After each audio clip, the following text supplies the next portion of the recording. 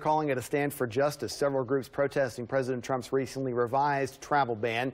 Protesters say the ban still contrasts with the United States values, and they believe it's going to tear families apart. The Council on American and Islamic Relations, or CAIR, Jews and United coming together in solidarity with this one. This is Maryland's opportunity to stand up for justice, to stand up for immigrant families. This country is a nation of immigrants. Unless you are Native American, you came to this country on a ship, on a plane. We make up the fabric of this nation. Protesters say they want to make sure that state lawmakers pass a bill known as the Trust Act that would limit how much state and local resources could be used during federal enforcement of immigration laws. President Trump's new ban is set to go into effect on Thursday.